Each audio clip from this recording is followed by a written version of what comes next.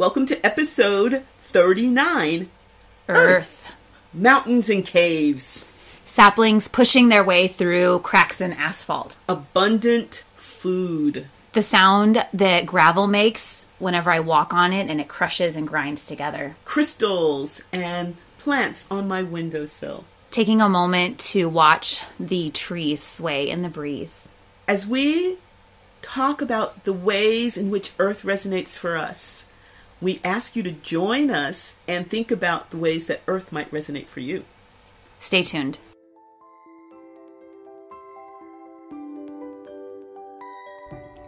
Welcome to the Witchy Wit podcast, where we look at life through a witchy lens. I'm Kimberlyn. I'm Leilani. At Witchy Wit, we explore current events, Ideas, music and books, and experiences in ways that recognize energy and life in every body and everything. We are both real witches. And we bring two real perspectives through the lens of our different ages, Races, and backgrounds. with a healthy skepticism for what we have been told is true. Our conversations are raw, candid, and vulnerable. Join us as we cast a spell to uncover what we each know is true in our intuitive, witchy selves. So, episode 39, Earth. Yeah, we'll talk a little bit about that in a moment, but let's start out by just kind of talking about where we are. I will start. I'd love for you to start. Okay, thank you. I appreciate that. And So I've just been having some, families are a notion, right? Yes. I love them. Hopefully they love me, and they're still a notion. I have my aunt died a couple of years ago, and her husband, who is not my, he's my uncle by marriage, is a really, really sweet guy. But just hard-headed, as my mother used to say. And in as much as all I want him to do is just, get an advanced medical directive, figure out his power of attorney. Because most of his kids live in South Carolina. The only person who's nearby is me. And so a couple of weeks ago, he dropped off the face of the earth. I couldn't reach him on his phone. I only had one phone number for one other person that lives in his town. He's in Texas, but it's a couple of hours away. And that person wasn't answering their phone. It turned out later I found out that person had lost their phone. Oh, so, geez. Here's someone who is getting up in age, and he has a network of people who will take care of him. It's not that I'm concerned about, but I'm like his only family member who lives in town, right? I mean, who lives in the state. And so I've just been dealing with that, and he's fine. He had like a little bit of a scare, drove himself to the emergency room in his little sports car. Jeez. which that's a little wrong on a number of different levels, but whatever. And, but I think I'm just confronted with the mortality of my family members and what exactly is my responsibility to them in terms of their care and I can't be sorry, that was my dog. Snow also is just like, oh. Yeah. He might have to go outside. But yeah, I struggle with how much I need to be there for my family members. And so and I'm still working with that. That's something that I need to, I think it's going to be an ongoing issue, right? But yeah, that's where I am right now. What about with you? What's going on with you? Okay, well, there's no way to gracefully bridge what you said and what I'm going to talk about. but you hold the space for me. We're just going to take a hard turn and talk about drinking. Well, that I can see the connection. So there's it's like a pop-up themed bar came into town, and I got a group of women from our circle together so that we could go to this pop-up themed bar. So there were 5 of us. You had fabulous other plans. Yeah. But it was a pop-up themed bar, and it was kind of like Harry Potter-esque, but obviously they don't have the rights to it, but they spoke in British accents. Yeah, okay. Of varying degrees of success. But they attempted to speak in British accents. But it was like alcohol themed, which is not super duper my jam, but it was let me just tell you, it was so fun. Was it? It was so fun. So there were 5 of us from our circle went. we got a lot of attention. First of all, we all dressed fabulously. Yeah, I can imagine. In our various witchy bests, in whatever way that expressed ourselves. But like we walked in and immediately like people were they were paying attention to us, but it was like, it's the first time I've been out with these women since the pandemic, and it reminded me of like after our retreats when we would go out to eat, and like we just were so shiny. Yes. You know? So we were just so shiny. And like the people who were running the event like kept talking to us, and everybody was just like, who are these people? And some people thought we were working the event.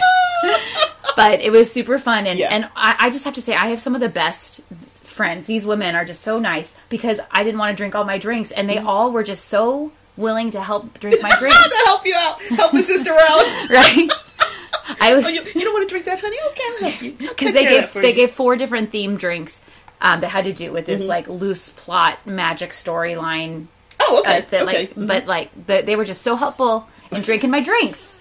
But my favorite one had dry ice in it. Oh, and it was so fun. Yeah, I can imagine. It was so fun. It sounds like it was a blast. It was a total blast, and it's like one of those things that that like is kind of witchy, but it's like not really. But like we can. You witched it up. We witched it up. Like, because it was kind of ish witchy, and then the witches went, we made it real witchy, and it felt really witchy to me to be there with my witches. Yeah. So. Oh, that sounds like so much fun. It was a super duper blast. Yeah. And how did you find out about it? I remember you were telling me about it. Cookies. Marketing. Social media marketing. Oh, gotcha. Oh, okay, gotcha. It's algorithms. Yes. It's all about the not like the yummy cookies, like the cookies that like are installed on me and like track me. Yeah. Okay. And they were spot on. I mean, they advertised to me, and I was like, within 15 minutes, I was like contacting people to buy tickets. Like, you want to do this? Yeah. So. Yeah. So, the algorithm, when it works really well. It was great. And so in this instance, thank you, Mark Zuckerberg. So, episode 39, Earth. Before we talk about Earth, I just want to ask you really quickly, what is the element that you most identify with? Water, and then Earth, and then fire, and then like a long space before, and then there's air. What about you? So I'm air. Really? I'm air, and I think, I'm not sure what the relationship is, but it's air and earth for me, in as much as I think I'm always push me, pull you type of things, with both of those. They kind of, I think that they are like my bookends, and I struggle, I think I have identity issues with both of them, because they both take me places sometimes where it's super comforting and it's super fun, super exciting, but they also take me places where it's not really a lot of fun. And I think they kind of are symbolic of, like, my greatest strength and my greatest weakness type of stuff. So I heard once, I have nothing to back this up, but I heard once somewhere when I was hanging out with witchy people that when we take the elements and you put them on the compass, whatever the element across from your number one element is, that is the element that you least like. And that's true for me. Because water is my first element. And air is the element that I feel the most resistance to. Does that fit for you? Yeah, water is like we've talked about this. It scares me shitless because it's like diving deep in emotions, and I'm afraid I won't be able to come back up, or I repress, I push away. So I agree with that. Okay, I agree with that. To our listeners, whenever you hear this, I would love for you to think to yourself and see if that's true, and like reach out to us on social media and let us know. Because I'm just anecdotally, every time we've brought that up, we've talked about it, and people have like mostly validated that seems true. I was just curious. Yeah. No, that totally makes sense for me. I get that. I get that. But Earth to me is like my wing, It's like Enneagram. yeah, exactly. It's my wing, and kind of my wingman, So it's a part. It's tempting, and when I'm doing Earth well, it's glorious. And we'll be talking a little bit about that today. But when I'm not, it's me at my worst. So, and yeah. I think I know this is true from the other times, because this is our third installment of elemental series, but I think like we've seen that in all of the elements, there can be really beautiful, wonderful things, and then also really challenging, really yucky. Yeah. things. Well, it's like anything. Yeah. Yeah. And it's where we are in that moment, how we are reacting to things. Yeah. So let's talk a little bit about the perspective that that you're coming from as we're talking about Earth. Mm-hmm. You want to start? Yeah. So for me, Earth feels to me like my baseline. Like Earth to me just feels like the way that the element that I have with me all the time. Mm-hmm. The element that I'm constantly coming back to. The element that I'm just with all the time, and that almost like your best friend. Like that's the way Earth feels. Like I always circle back to Earth. I'm always with Earth. Kind of embodied in, like, let's say I'm like working, I'm like typing away, type. I'll stop for a moment and I'll look out and I'll look at a tree, And that's just like one small example, but that's just I feel like that's my relationship with Earth. It's just kind of my foundation, which is like what Earth, I was just going to say, yeah. like which is what Earth is, right? Mm-hmm. Also, I'm totally obsessed with trees. I know you are. Yeah. In fact, I think from the first time we were out at camp in California, I think the one picture, because I didn't carry my phone around for pictures and stuff like that, and I think the one picture I have is you standing on like a fallen tree. Yes. Yeah. Yes. So just so our listeners know, like, I'm really obsessed with trees. She really is. Like, really obsessed with trees. She's truly... I don't know if the word tree hugger is the exact word I would use, but I literally do. I was going to say, that's in the common parlance, that we call you a tree hugger. So I'm super obsessed with trees for a lot of reasons, but a lot of it has to do with their earth energy. But I just love trees. Like, I love trees so much that I bought my house because of the trees. Of the trees! Like, my realtor was like, what type of house do you want? And I was like, I want big trees. Okay, cool, but like, what house do you want? I want big trees. Get me the trees, we'll figure out the rest. And the first thing I did was like look up the house on Google Maps to see if there were trees. And then I like knocked my back fence. Well, tornado knocked my back fence down, and then instead of rebuilding it, I like left it down because I like the view of the trees because I live by a greenbelt. So also that.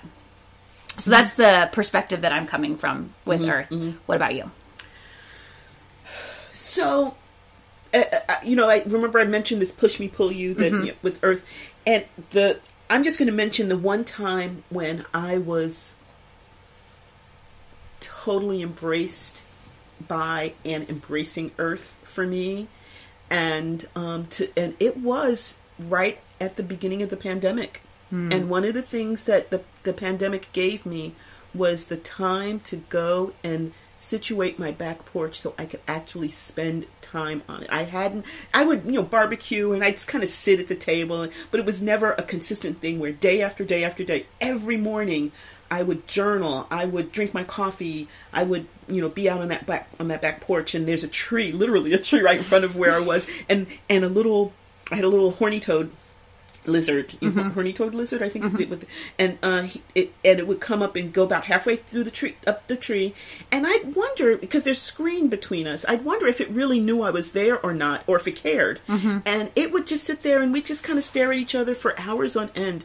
And to me, I just remember sitting in that place. I remember making a salad of mango and tomatoes and avocado, and it just seemed to me that whole period was just Earth for me. It was just, I was there, I was in my yard, I was actually watering then, so things were pretty green, and I just remember just feeling embraced by Earth and just sitting there and just for hours on end, just absorbing the feeling of my backyard. So that's, to me, like that, I'm not pushing against it. I'm not trying to pull myself away. I'm sitting there and we're being it. We're being ourselves. Mm-hmm. Earth is being Earth. I'm being me. And it's a wonderful thing. That's really beautiful. Yeah. I can't,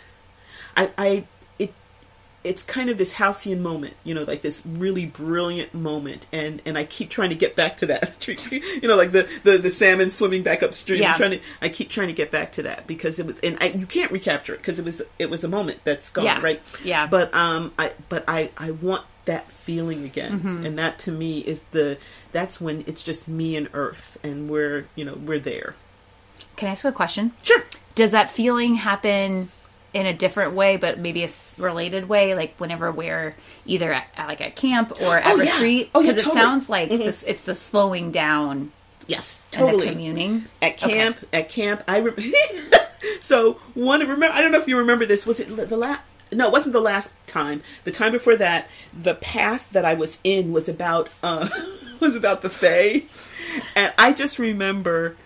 I mean, me and however many pounds I was at the time with the knees that I have, I just remember jumping from boulder to boulder and over falling, because this is out where the redwood trees. And so, when you're jumping over a redwood, it's not like jumping over a little tree, just like climbing up trees. And then like 2 days later, my body was like, what the fuck were you doing?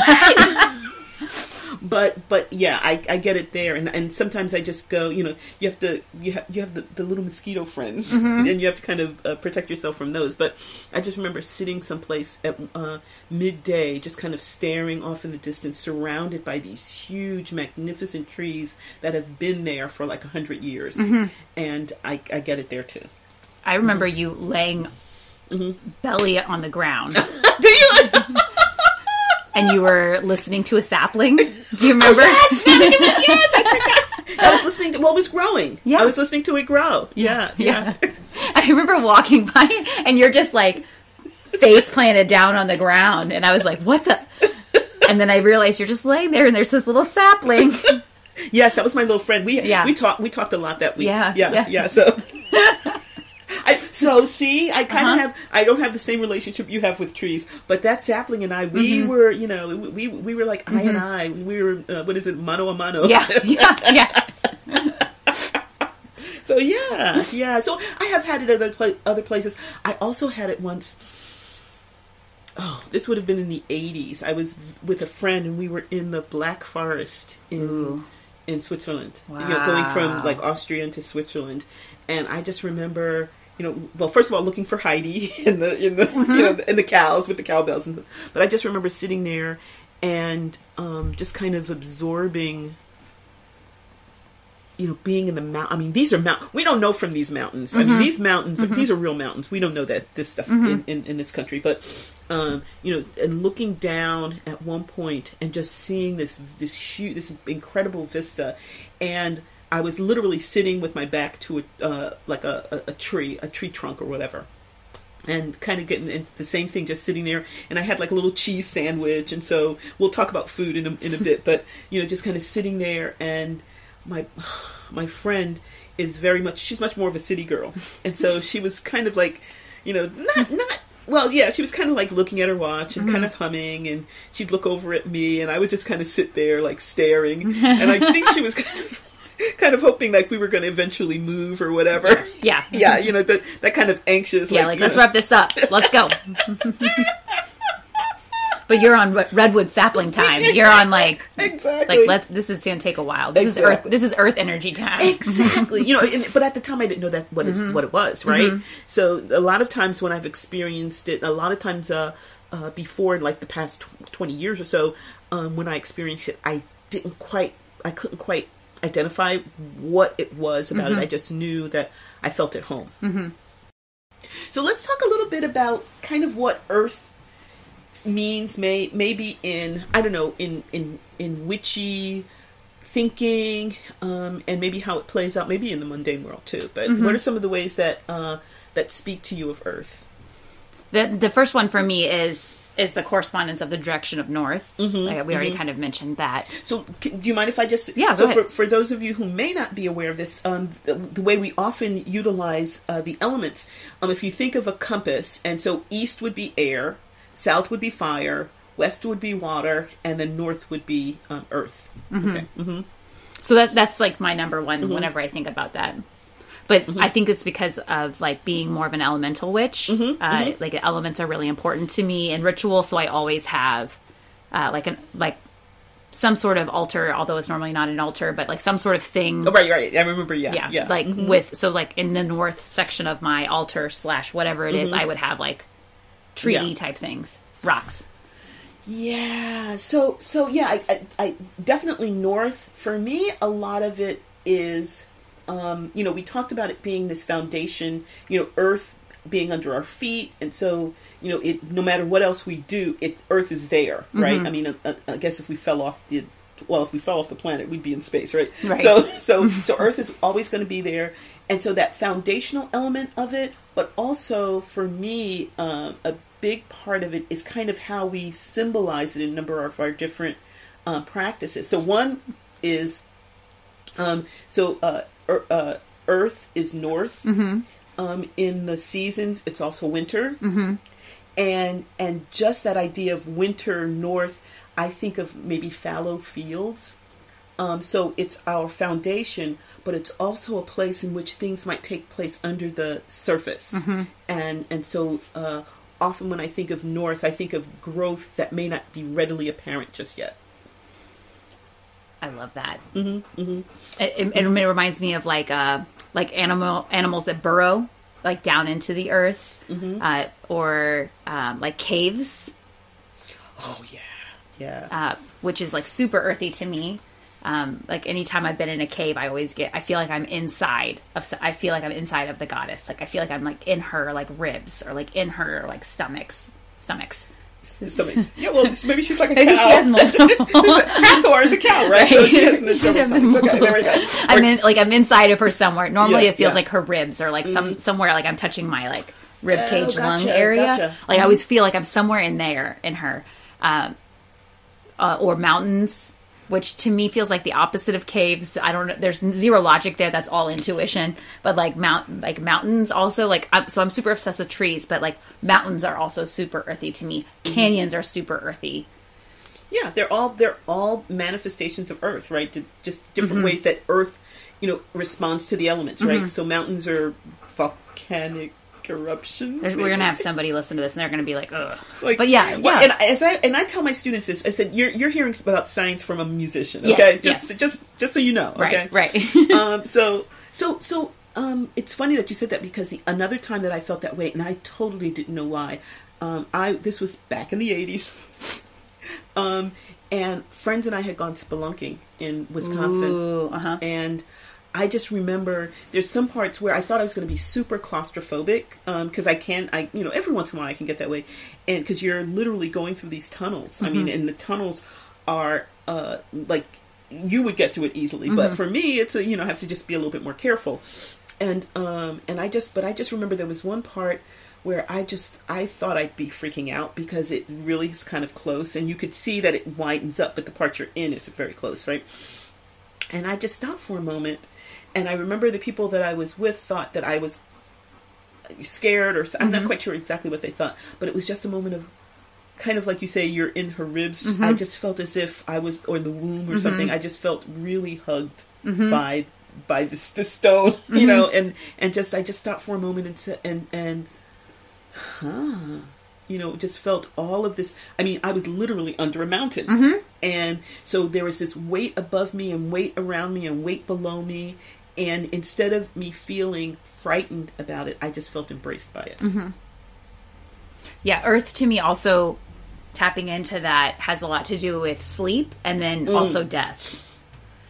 Because I think, like, whenever I think about going back to my obsession with trees, I'm like, I love trees so much, and I think about it, and then this was like years and years ago, but one time I was like, one day I want to be a tree. And then I realized I might get teary-eyed. And then I realized that, like, someday I will. Yes. Because it was just one of those things where I was like, I would like to be a tree. And then it, like, hit me, like, bam. And I was like, oh, like, and I had known, like, of course, like, like, I always had thought about, when we die, whatever. But, like, the idea of, like, really, like, on a spiritual level, being like, oh, like, one day I actually will. You will be a tree. I will be back as a tree again, yes. So to me, like the earth is like the ultimate receiver and the ultimate life bringer, and then the ultimate life taker. That's amazing. I love that imagery, and I don't know if I thought like that far along, but yeah, that's amazing.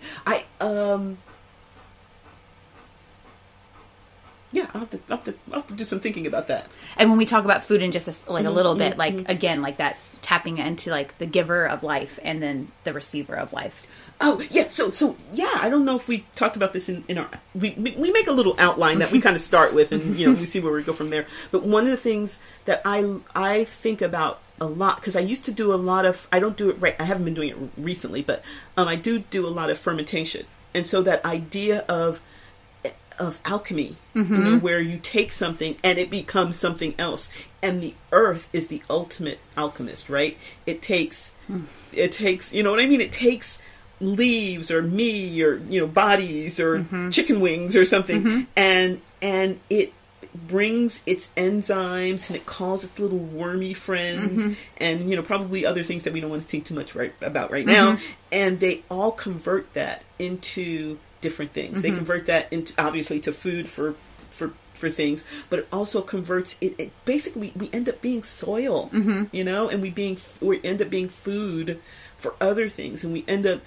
actually making that tree, nourishment for the tree. And yeah, I love that. I love it too. Yeah I do. I love it.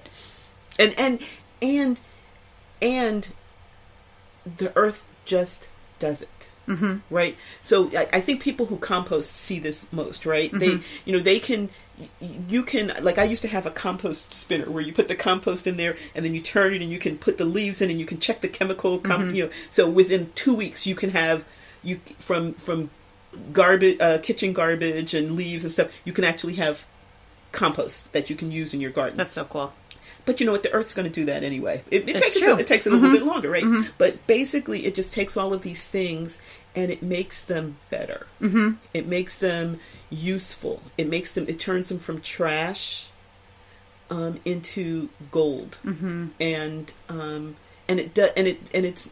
I mean, I'm sure there's a wisdom and a consciousness that's behind it, but it basically just does it because that's what it is. And I think that that's something that. Is really miraculous because I, as a human being, spend so much time trying to change things, trying to change myself, trying to change my students, trying to, just trying to make everything different. And I suppose if I just maybe gave up the effort, this is the lesson I can learn from Earth, that if I stopped striving so much and just allow myself to be, I could probably do or not do, do or not do, but I could probably be more essentially what I am and actually probably contribute more to the planet than all of the rushing around that I do. And I think the earth is the great receiver. Like we're all going back there, and which is one of the things that I find so interesting. Well, I wasn't planning on us talking about death for a while, but like in this episode, but one of the things I find most interesting is in like our modern relationship with death, with like the putting people in coffins, like putting people in steel coffins. I was just thinking about that when you said, yeah. And then in addition, so we seal them in these coffins and then we put them in these cement boxes in the ground. And then sometimes we don't even put them in the ground. We put them above the ground, and I understand there's like flooding and stuff like that, especially in Louisiana. But it's just like, it feels to me like we're like, how far away can we get? From how far can we separate ourselves from natural processes? Yeah, from the earth, from all these natural processes. And I think in one way, it's like just these things where we're like boxes. But like whenever I look at it from a witchy perspective, I'm seeing like, okay, this is us resisting death. This is us resisting transformation.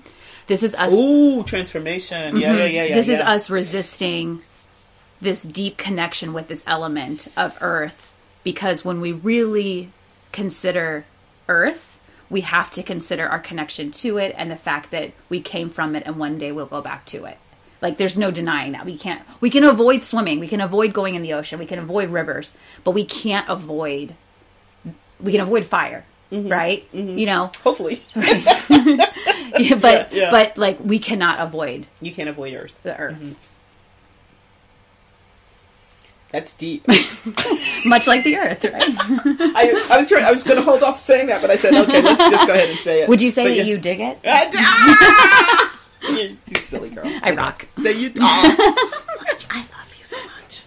Could we let's spend a little bit of time about talking about how we interact with the Earth ritualistically? Sure. I feel like you and I are both like in real Earth energy, right? Where there's like, let's do this. Everything is just kind of slow. Yeah. So I was just reading a little bit, because it's an Amazon Prime show now, The Wheel of Time.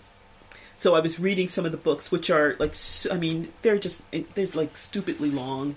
And I get kind of frustrated with the characters anyway. But one of the things that they have, and I think it's like the Ents in the Lord of the Rings. My favorite characters. Yes. Well, they have these ogiers. That's what they're called in this, and they talk about being hasty. You know, don't be so hasty. And the guy, he's like 80 years old, and he's really considered a teenager. And he ran away, and he said, the elders just think I'm so impulsive.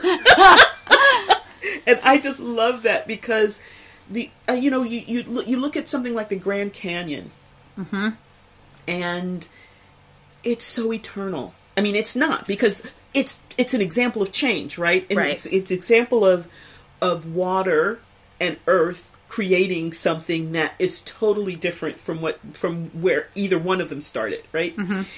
Over the period of millennia. And it's just, for people who have the lifespan of, if we're lucky, 100 years, 80 to 100 years, it's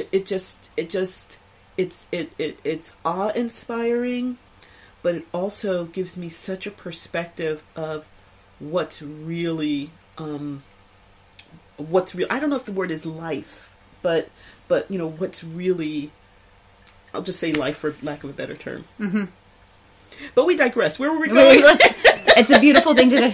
That's so Earth. We're just like, this is where we are. You're right. So ritual. Yeah. Earth and ritual. So it's funny you should mention that, because we're getting ready to do a ritual for Beltane. We're recording this in April, and we're coming up to Beltane, and what we're doing, in my opinion, is kind of like, Beltane, people think of jumping the Bellfire and, fire, blah, blah, blah, and spring and all this. But the one that we're doing is like pretty earthy. It is, yes. So, and in fact, the last couple of times we've done Beltane, it's been your Beltanes, and we did, here we go. The last one we did was a water Beltane. Cause wasn't that where did we take baths? We took baths. And the one before that, we had fire. We did.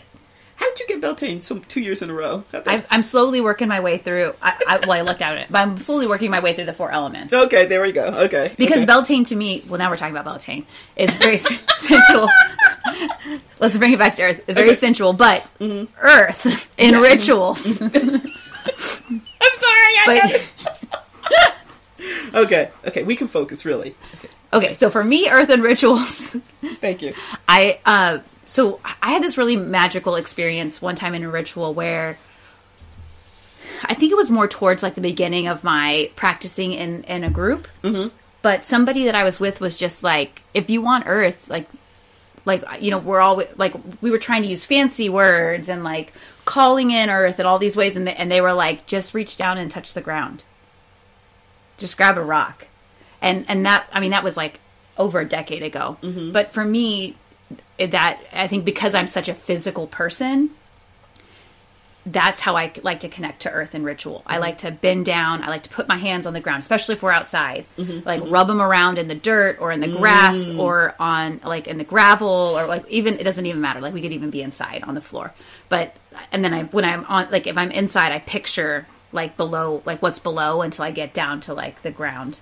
But like for me, that's connecting with Earth, or taking rocks and like, banging 2 rocks together and like hearing them, feeling how hard they are, rolling them around in my hand.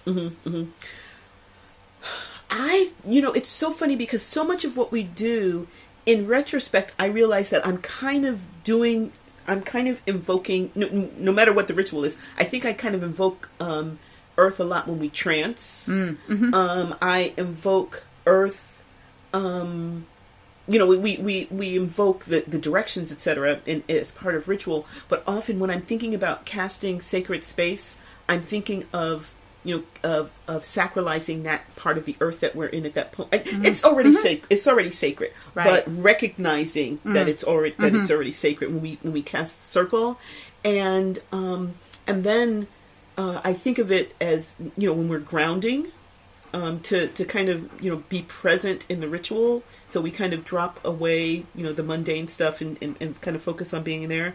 And then I think of it a lot when ritual is over. We'll talk about food in a moment, but the idea of, what is it that's going to get me safely home again, and so one of the things when I think of being present, I often think of earth. And so to get back from ritual, so I'm not wackadoodle, I try to think of grounding myself, and I often think of like a space, and the space to me is reflective of earth. Earth just feels like this basket that holds so many of the things. And even though we aren't technically an elemental group, I guess that's what happens maybe when so many of the priestesses are elemental. But the ritual just turns even though we may not overtly say it, it's very elemental. Very elemental. But here's the thing. Earth to me is so we talk about the mundane world as opposed to the witchy world, but earth to me is kind of like that bridge that encompasses both. And because there's so much that people may not recognize as earth in the mundane world, right? Right. But it still exists, and we talk about north, and I was talking about this idea of winter and maybe things that are fallow, but earth, at least in tarot and in other traditions, also is abundance, right? So like the cornucopia with food just spilling out of it, and the idea of feeding and home and hearth and family, that's all earth too, and it's the richness of earth. So we talked about earth as this composting thing, but what happens in all of that composting is just this abundance of rich soil that makes for abundance of food and flowers, etc., etc. I'm seeing the pentacle, in the Rider-Waite, the pentacles with all the grapes and all the abundance on it. Yeah, I always think of the ten of it's pentacles or whatever, or discs, or discs, and the 10 isn't that with their hands up, and 10 of them, and it's like the sun is shining, and there's a field of growing grain and something. I mean, it's just like abundance, and so that's another element that we hadn't mentioned before, but it's a really powerful one for me. And I like that you talk about the bridging between the sacred and the mundane, because earth is my way a lot of times of accessing the sacred in mundane life. Like I mentioned, looking out of my window at the tree, or for a while there was a hummingbird in the tree outside of my office. I lost it. I remember. You gave me binoculars. I would just stand there staring at the tree with the binoculars from my classroom. Or one of the things that I remember, a moment that I remember realizing I was different from others, was back when I was in college, and I lived on campus my freshman year of college, and I would walk from my dorm through kind of the backside of the campus where a lot of the older buildings were. And there was this old arena that wasn't really used anymore. The arena was so old that it had the wooden folding seats. Oh my gosh! Yes. I remember going in there and seeing the wooden folding seats, being wow, this is old. Also really cool. But I would walk around the backside, and there was this crack in the cement on my way on the backside of this building to get through the backside of the campus. So I'm in the backside of the backside, and there's this crack, and this plant was growing up through the crack, and I would see that plant every day, at least 5 days a week, so 10 times there and back, 5 days a week. And I watched this plant grow, through the whole semester. And I was like really attached to the plant. And I would like sometimes sit down and like be with the plant. Me and my sapling. Yes. Yeah. And this was before cell phones. So like nowadays I would probably like take a picture of the plant, but we didn't have, we didn't have that back then. But I would like sit down and be with the plant. And I just remember loving that plant so much. Like, this has been like over 20 years, and I still remember it. I still think about the plant. And then I left, and then when I came back the next year, like they had like mowed it down. Of course they had. Yeah. But I remember being like, "Is there any way I can save this plant? Like, can I build like a little thing around it?" Yeah. But like, what a sacred connection in this super mundane place. But even if I strip it down to like the essence, it was that like on my walk to class in this super mundane place, the backside of this college campus, like I had these moments of sacred connection with a plant growing up in a crack. Yes. So I can imagine, well, first of all, how not, maybe the word isn't powerful, but just how impactful that little moment in your day was. And to me, that's also kind of that idea of the power of earth, that in a place that's super human oriented and human developed, that that plant was growing up in the crack in the pavement, and that's earth. It's no matter what we do as humans to kind of groom it and manipulate it and kind of put our own stamp on it, the earth is still there. Yeah, it feels like this like sense that we can't contain. Earth energy is wild, and Earth is gonna Earth, right? And like we Earth is gonna Earth, and we can try to contain it, right? Like we lay the cement down, but the cement cracks. Well, why does it crack? Probably because the Earth is moving around underneath, right? And then like that plant pops up, and so yeah, I don't know. Like 18-year-old Leilani was just like obsessed with this little plant, but I think that it tapped into something much deeper than that. Oh yeah, totally. Totally. Like into this like idea of like the earth energy and how the earth finds a way, and how, I mean, there's a lot of times where I feel like I invoke that earth energy of like, okay, well, like it may take a long time, it may not look the way that I planned, but the earth energy is going to get me there.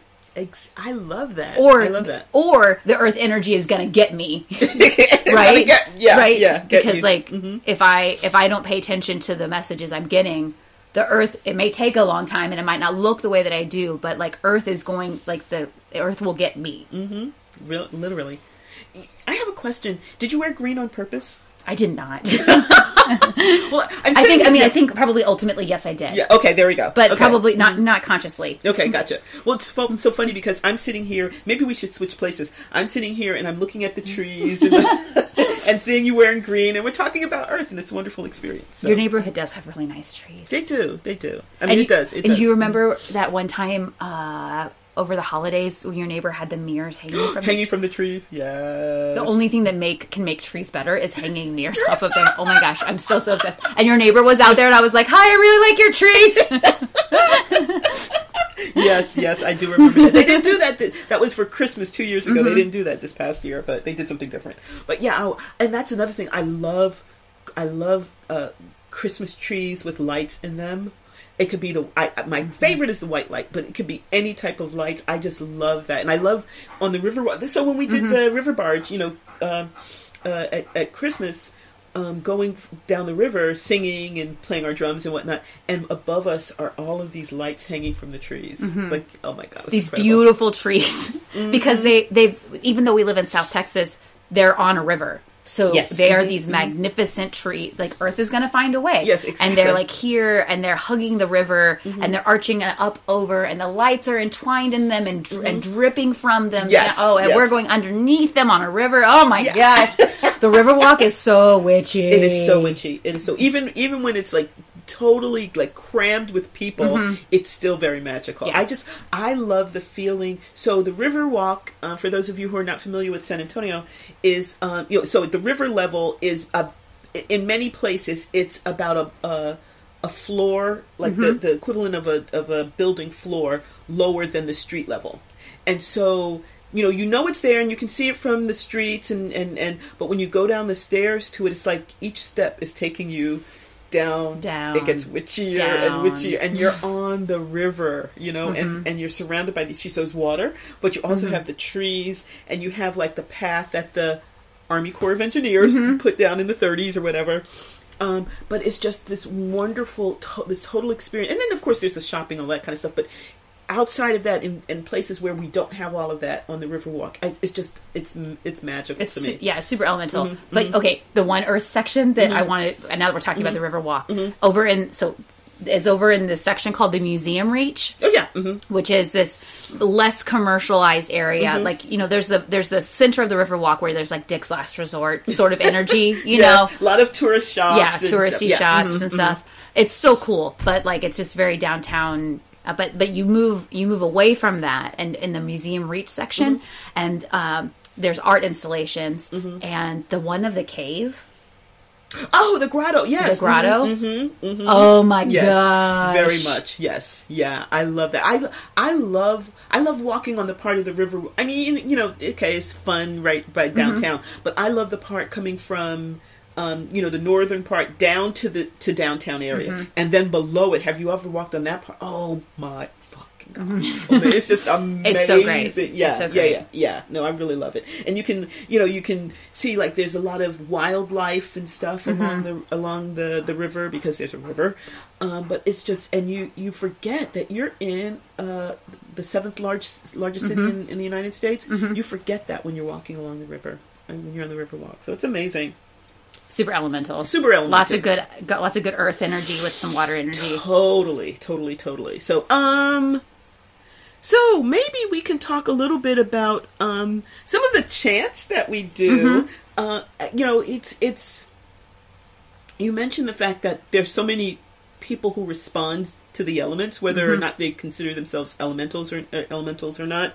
And when we get going on some of our chants, particularly the ones that are focused on a specific element, it just gets so it's waff. It's witchy as fuck. It's just amazing.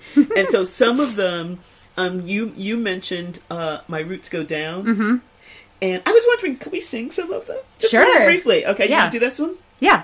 Okay, and then so this one is kind of a zipper chant, and you can just kind of like make stuff up. So, right? Are you singing with me? I'm gonna sing with you. Okay. My roots go down, down to the earth. My roots go down, down to the earth. My roots go down, down to the earth. My roots go down. I am a rock, sitting still. I am a rock, sitting still. I am a rock, sitting still. My roots go down. My roots go down, down to the earth. My roots go down, down to the earth. My roots go down, down to the earth. My roots go down.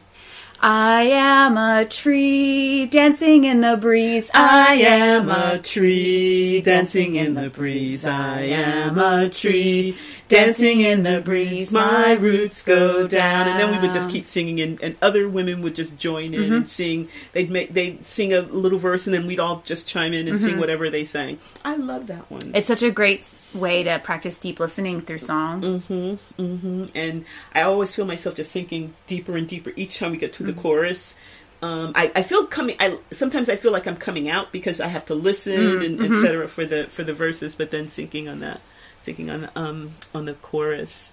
And then the one that I don't know if we ever sang it before you brought it, is the Earth My Lover. Yeah, that came from Witch Camp. Oh my gosh, I love that. Yeah. Shall we sing a little bit of that one? Yeah. Okay, deep dark velvet earth, my lover, open my mind and open my body, wet and welcoming, sweet surrendering, starlight and bone, the power from within. So hot. Yeah. It's. I mean, Earth is hot. Earth, you know, it's. I don't Earth know is sexy. I never thought about it that way until just recently. I would say, it might have been about the time, it might have been, so that was a Beltane ritual that you did maybe about 7 or 8 years ago? Yeah, that was my first of my my long-running series of trying to do all 4 elements in Beltane. It's like, screw the fire, let's see what else we can do. Yeah. So that's when I really began to think about I think I had before, but really in terms of, Beltane and ritual, the richness of earth and all of the things that it can mean to me. So I have you to thank for that. Thank you so much. That was bringing wonderful. sensuality to the elements since since whatever the year was. I know, yeah. yes. Since the early 2000s. There we go. I like that. So let's take another kind of detour, because I mentioned the abundance of earth, and I think for me, for the longest time in my mundane life, the stuff that I associate now with earth, I had associated with food, like family getting together. I used to joke about my mother with the groaning table, like the table having so much food on it, it's just barely, sitting up there, and the hearth. And welcoming, the welcoming and opening up your heart and opening up your hearth, and everyone, being there, celebrating being a family, or celebrating being a unit or whatever, and celebrating through eating. And so I was wondering if you'd like to talk a little bit about, how that abundance of food, or food in general, might resonate for you in terms of either ritual or something. Yeah, I love using food in ritual, because for me, I like taking the food, and it's one of those things that crosses through the liminal space, because it goes from outside my body inside my body. So for me, like, using these food things, using earth as a way to internalize whatever magic we're doing, which is external, and then I eat that food and I put it inside of me. Like, that's earth transporting that energy into me, and then, like, inside of me, and then literally making that energy into me. So earth is just this really cool way for me to literally embody. I was going to say, because we become earth-like, right? Yeah. Because just as earth creates compost, we create shit. But but here's the thing: we take something in, our body creates this process that changes that to energy. Yeah, like you were talking alchemy before. Yeah, alchemy. Yeah, that sustains us, that helps us to grow, that helps us to do what we need to do. We kind of work it. It works its way further down, and then the part that we no longer need comes out, and depending on how you utilize that could also be, a wealth of yeah. You can use that to kind of, I think humans poop is like the least productive. Is it? I think so, yeah. I think believe it. Yeah. Well, animals that eat grass are the best, like, cow manure I think is the most useful manure. Huh. And I think maybe chicken too, I can't remember. But anyway, but yeah, so I mean, you heard it here on Witchy Wit.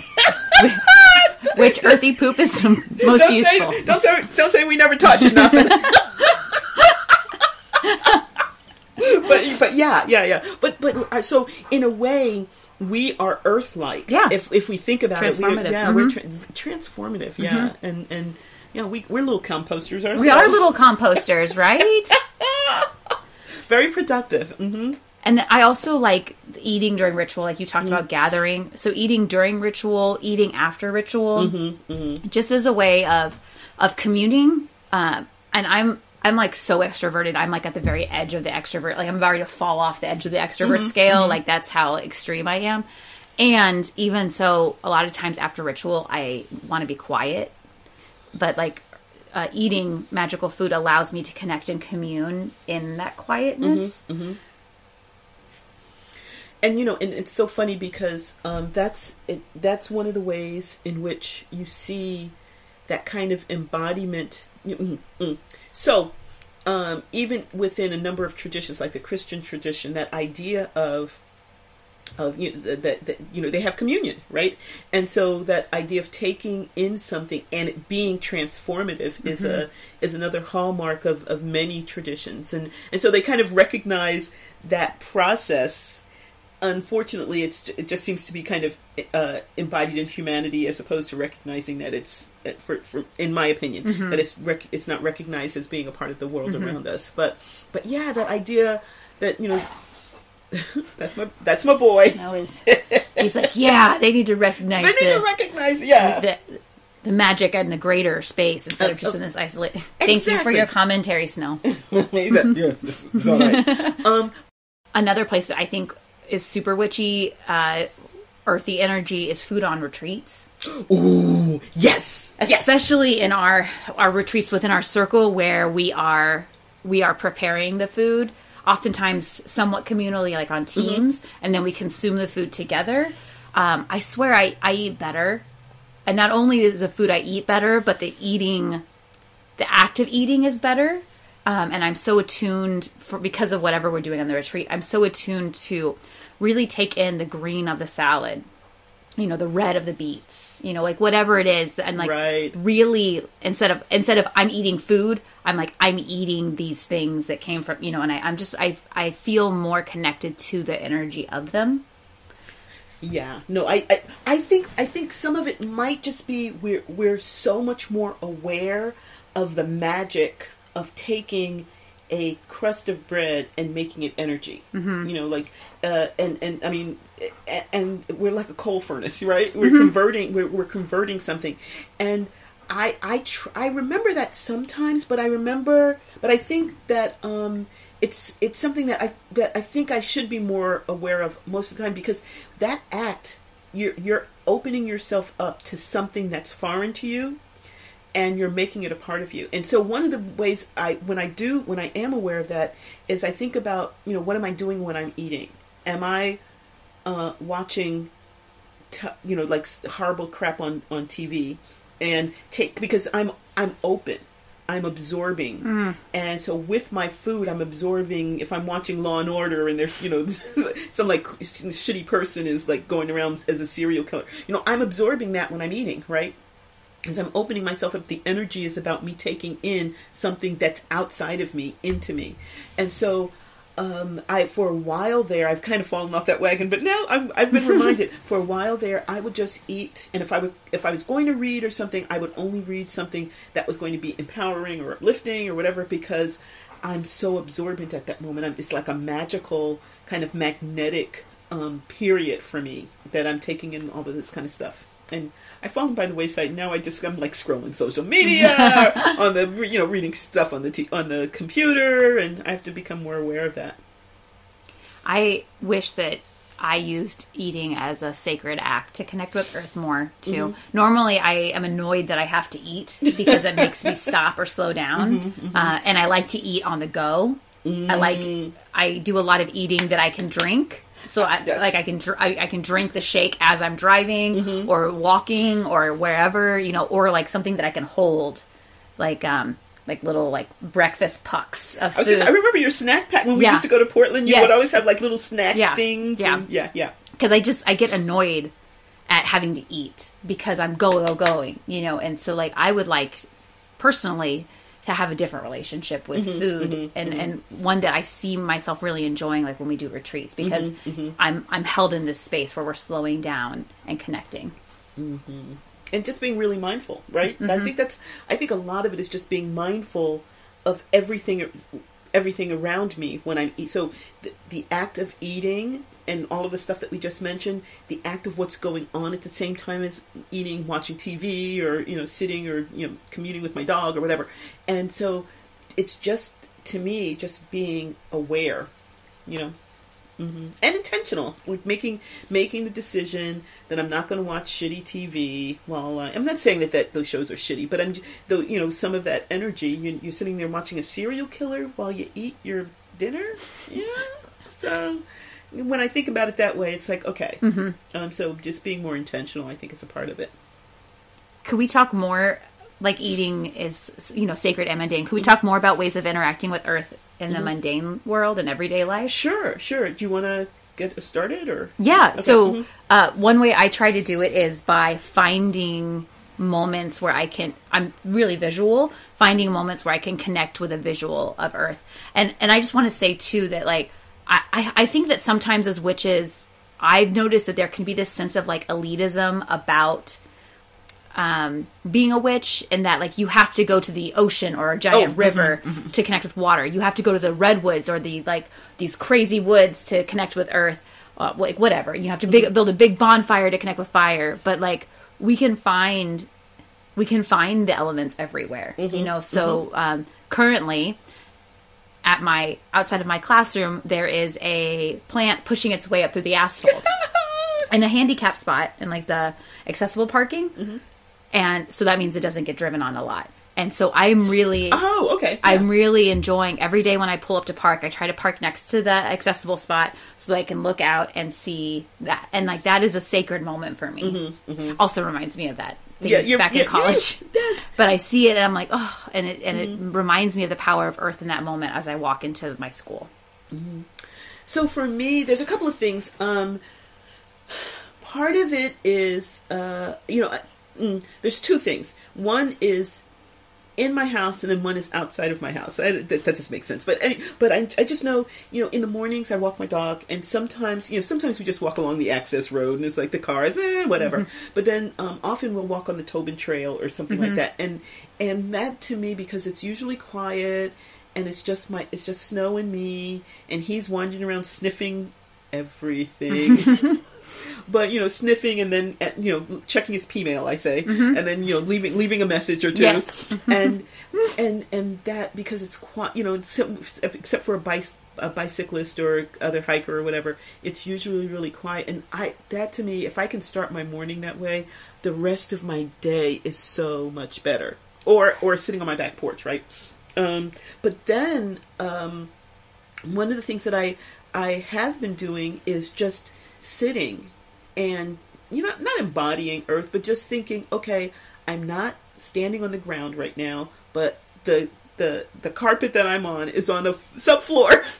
That's on a slab. That's on the dirt. And so one of the things we do often in grounding is we talk about maybe a tail going down from our tail end and going down into the earth. And I sometimes picture that, it's there. And just kind of tapping into it, even if I'm not directly physically in contact with it, I can still pull on that energy, and I do.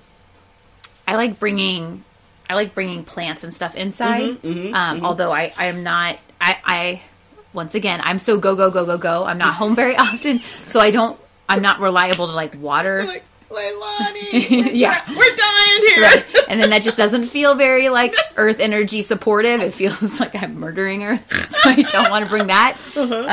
But like, so maybe some plants, or I try to keep like my windows open so I can see. And then like my kitchen window, so the house I live in, I purchased over a decade ago, like about 15 years ago, and so I've purposely like trimmed my hedge to grow up over my window. so okay. I'm about 75% there. So you have a green curtain. You're looking for a green curtain in front of your window to separate me and my neighbor's house. So I'm like 75% of the way grown up with the hedge covering my window. But it's wonderful. I'm like in a tree. Yeah. Which is what I want. And so this is nature's curtain, right? So I like leave my curtain open, and then, I'm like, grow hedge, grow. Yeah. Have you ever been to my office at work? So I'm on the 3rd floor, and we have these huge plate glass windows, and there's a tree right next to my window. And for many years, until we had the big storm about 2 years ago, there was a squirrel's nest. And you'd see, so Aww. I'd sit there. And to be honest, because, I love the goddess's little creatures to a certain extent, but I'm really happy that there's like 3 inches of plate glass between the squirrel and me, because but anyway, but it's I'm up in the trees. It's almost like a tree house, so that's really lovely. Yeah. So you need to come. Your campus has really nice trees. It really does. You've noticed that. I have noticed that. Yeah, it's a beautiful place. But one way that I have a couple of little house plants on my kitchen windowsill. So when I'm washing dishes, they're right there. And then I found in walking, I can't even remember where I was. There was it's I think it's just a piece of weathered wood, but it looks kind of like an animal with these horns growing out of it that I've had for after we're done. I'll let's see it. That I've had for many years, and that's there. And then I have a few stones on there as well. And so I have like a little bit of a sculpted landscape right there in front of my window. And just one other thing. This has probably nothing to do with Earth, but I also have a little spider, and she lives there. And I'm assuming it's the same spider, but it's been a couple of years, so maybe she's passed on, and this is her daughter. Yeah. But I, and my pet sitter knows not to give, that's where she lives. And but in the morning I come down, she's kind of hanging out, and then every once in a while she's not sure, she'll run up, and then she sees I'm not going to harm her, and she comes back down. So that to me is like a little bit of the outdoors inside. I love that. Another way I connect with Earth in my mundane life is through connection with my sister, who is an Earth mama. She is. Yeah. She has a lot of that energy. I'm like obsessed with trees, but I feel like my Earth energy is more like fangirl energy. I'm just like, Earth is so cool. The trees blow in the wind. It's like they're dancing. I like to dance. Woo, Earth! Like that's how I feel. Yeah. Like my sister is Earth. She is Earth. Like she just embodies Earth all the time. And so one way I connect with Earth is just like letting her have free reign over my house, because she has her own house that she does things to, but she'll bring rocks over to my house. Because you love rocks. I do love rocks. I do love rocks. So, but she'll bring really cool rocks over. She puts them around my yard. And then her and I also do like rock souvenirs. So wherever and we didn't mean to do this, but it's just kind of happened over the years. But wherever we go, whenever we travel, like we bring a rock home from that place. So even like whenever we were traveling around China, like we brought, so like we're backpacking. So like we're carrying everything with us. And like in my bag, there's a rock. So what's in here? Rocks? Yes, actually, yes. I am schlepping rocks all over Asia. Oh, that's phenomenal. I don't do that as consistently, but now that you mention it, a couple of places, I remember bringing back a rock. Wow. It's cool. And I have a friend who's a geologist who doesn't know that I do that. And he came over to my house one time, and he was like, where did you get this rock? This isn't from here. What about this rock? This isn't from here, And because it's like every time we travel, like we go to Louisiana, we get a rock from Louisiana. We go to Indiana, we get a rock from Indiana. There's rocks from Missouri. There's rocks from California. Yeah, that's amazing. I like that. And it's also you by having the rocks, you bring nature, right? But you bring in a little bit of earth, but you also bring in that energy from wherever you've been. Wow, I like that a lot. I do too. It's also a cheaper souvenir. Yes. But as someone who doesn't like a lot of stuff, yes, I can bring a rock, like a rock will call to me, and then I wait for a rock to call to me, and then I invite it back with me. Yay. So that's lovely. I love that idea. It rocks. Thank you. Arr, you little knucklehead. Okay. The poem that we'd like to share with y'all today is called Old Mother. It's by Linda Hogan. And when I read it, it felt very elemental, but it also really embodied the energy of Earth.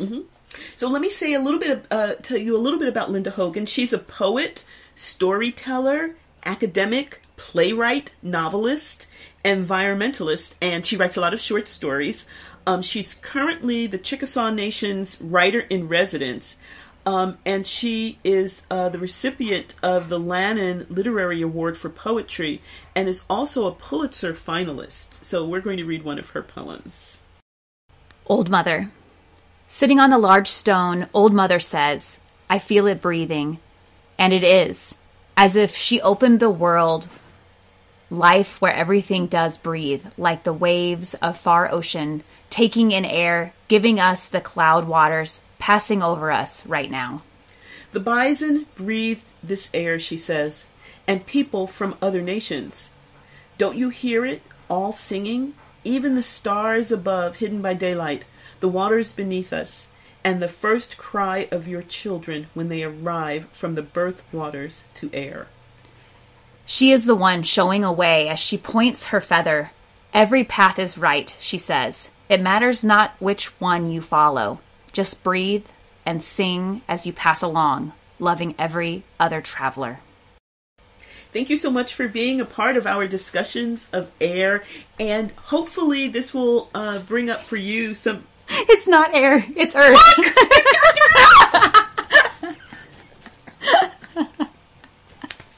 This was very airy to me. Okay. Well, it does say feather. Yeah. That's really earthy to me, though. Yeah, no, it is earthy. It is. It's it airy to you, too? Well, we start going... we go air towards the air, because breath, breathes, feather, so... Okay. Thank you so much for being with us as we journey through all 4 of the elements, one at a time, but yet also understanding that they are all interconnected. And supported by and engendered by Earth. We hope you have enjoyed the magic that has unfolded here at Witchy Wit. It would be great if you would help make Witchy Wit possible and get access to exclusive content by donating on Patreon. We'd love it if you join our Witchy community and enjoy shareable content on Instagram, Facebook, and YouTube. Would you do us a big favor and support us by rating and reviewing us wherever you get your podcasts? It's free and helps witchy folks find us. Feel free to email us at witchywitpodcast@gmail.com. We love to hear from our community. Reach out and let us know what's brewing in your cauldron. New episodes are released every second and fourth Friday. Follow us on your favorite podcasting platform so our episodes go right to your playlist. You can listen as you ride your broom. Stay witchy, y'all!